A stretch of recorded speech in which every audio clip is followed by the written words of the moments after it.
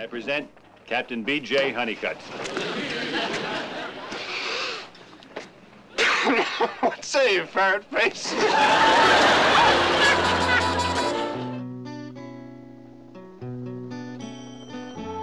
What's the BJ stand for? Anything you want. Howdy, stranger. New in town? I'm president. I'm going to pass a law against mornings.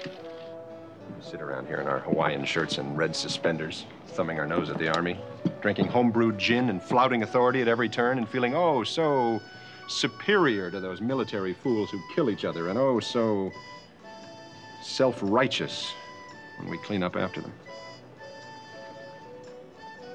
Well, good luck to you, pal. I hope you can keep it up. The minute I cut that rope, they made me a soldier. I'm working on hurt young people with essentially healthy bodies that have been insulted by ammunition. I'm a temporarily misassigned civilian. When are you going to shave off that cheesy mustache? Never.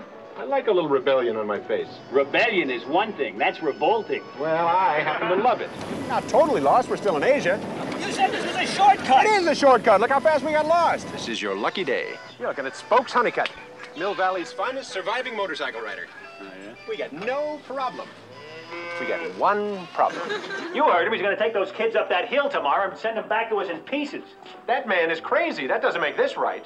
Some things are wrong, and they're always wrong. Dag, I live in an insane situation here. Except I have a lifeline. I'm hooked into a little house in Mill Valley where my wife and daughter live. That line gives me one tiny element of control in a situation where everything else is beyond my control. Well, I got to go back to camp. They need me there, too. Oh, don't cry, honey.